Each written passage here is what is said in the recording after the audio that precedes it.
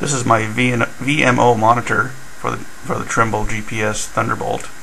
As you can see, the antenna is connected.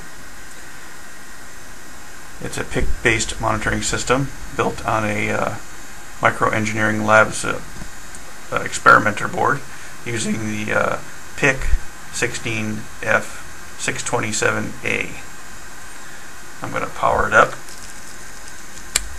Power up the Trimble.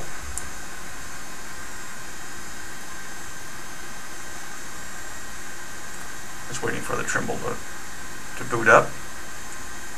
The monitor issued the command for the supplementary packet information from the Trimble, and it's displaying it is not locked and has alarms. We have a satellite tracking error, oscillator is not disciplined, and the almanac is not updated. And we'll just see how long it takes for the Thunderbolt to become locked.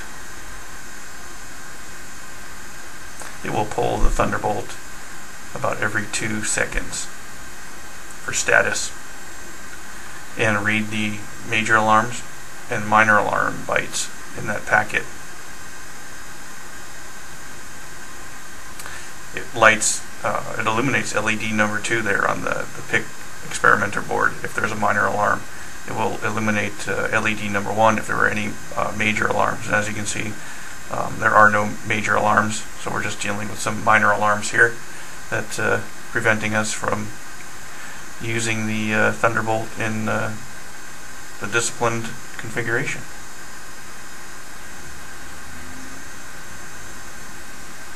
The only alarm we have left is the almanac.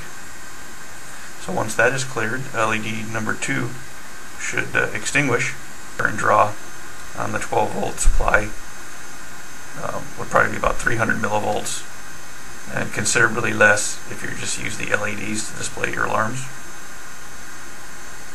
And there we go. The almanac alarm finally cleared. LED number 2 is turned off, and the LCD is displaying oscillator phase locked. Now the program will continue to run, continue to pull the Thunderbolt for the supplemental communications packet, checking bits 8, 9, 10, and 11 for major or minor alarms, and reporting them alarms either on the LCD and by lighting the LED. And that ends this demo.